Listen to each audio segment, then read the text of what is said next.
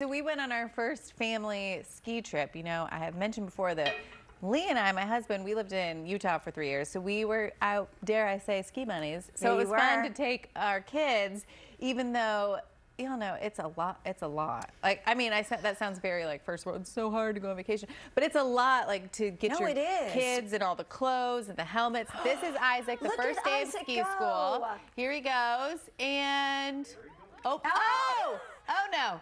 Oh, you guys, I text him. Oh, look, are those your friends? Those are friends. It's Jen and Matt saying. There's Lee and I in our matching onesie ski outfits. There's the kids at ski school. We're matching. Oh, my God. But no, it was really fun. I text Cara on her Instagram with that video of Isaac. I said, did y'all know that person he took out? And you're like, no. No, we did not.